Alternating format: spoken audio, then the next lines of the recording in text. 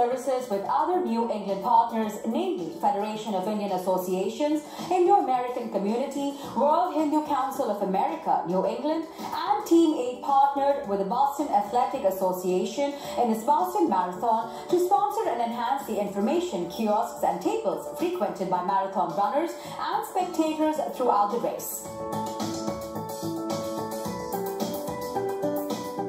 The Boston Marathon, the world's oldest annual marathon, runs from Hopkinton, Massachusetts to Boylston Street in Boston.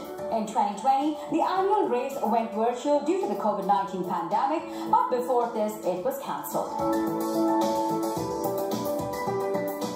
The marathon usually takes place on Patriots Day in April, but this year, in its first in-person installment since 2019, it took place on Indigenous Peoples Day, the same day as the U.S. holiday Columbus Day, a day meant to celebrate Christopher Columbus's voyage to the Americas. Among 20,000 participants, 18,000 were runners and the rest were regular and medical volunteers.